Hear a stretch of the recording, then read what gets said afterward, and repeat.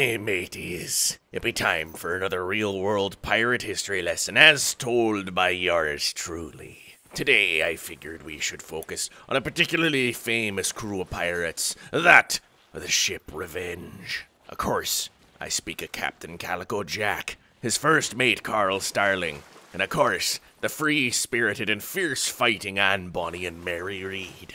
Aye, all four of these notable pirates sailed together at the very tail end of the golden age of piracy. Some say Calico Jack's hanging at Port Royal marked the end of the era itself. Well, that's certainly up for debate.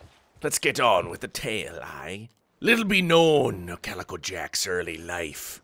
All we do know is that he became a pirate in 1718 as the quartermaster to the just as equally notorious pirate Captain Charles Vane. That same year, Calico Jack called a crew vote of no confidence in Captain Vane. The vote passed, and Calico Jack became captain of the crew. They then spent the next year plundering the coasts of Jamaica and the Bahamas. Jack and his men took a royal pardon in 1719, but it didn't last long. By 1720, Calico Jack was back at his old pirating ways, and alongside him were Starling, Bonny, and Read.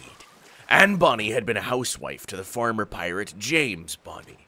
An Irish lass with a fire in her heart, she was known to cause trouble. When she met Calico Jack in Nassau, the two became lovers. When the affair was discovered and the governor ordered her whipped for adultery, Bonny fled with Jack. They stole a sloop, renamed it Revenge, and set off for piracy.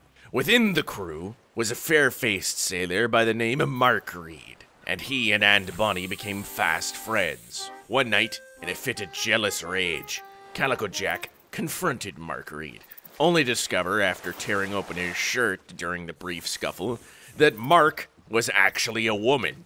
Mary Read was her real name, and she had confided her secret to Nan. Seeing as how women were considered bad luck upon ships, she had kept her identity secret for years.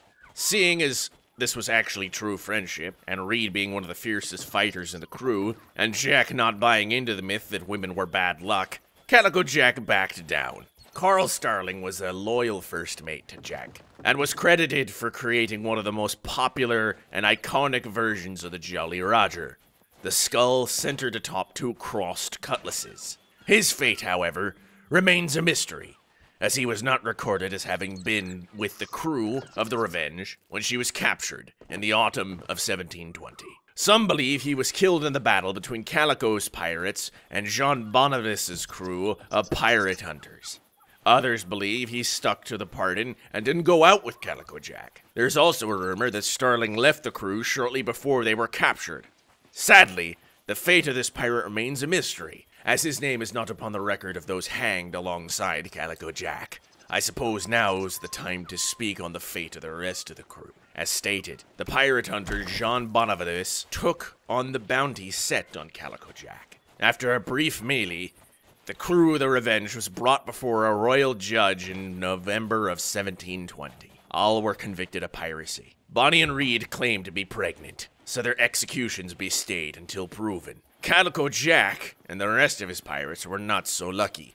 The lot of them were hanged on the 18th of November, and Rackham himself was gibbed and put on display on a small islet at the entrance to Port Royal, known from then on as Rackham's Cay.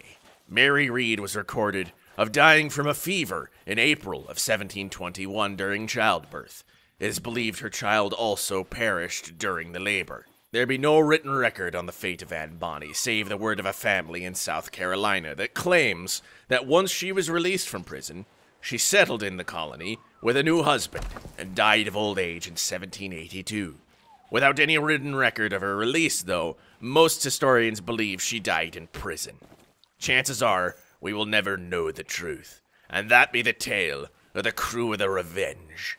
Perhaps it only ended well for Anne Bonny and Carl Starling, or all perished as pirates true. There be only one guarantee in the game of piracy, mateys, and that be of a short life but a merry one. Speaking of that old saying, I think old Grim knows who to tell the tale about come the next round of stories. But until then, mateys, I be Captain Grim of the pirate ship Antelope. May we cross paths upon the Sea of Thieves, aye?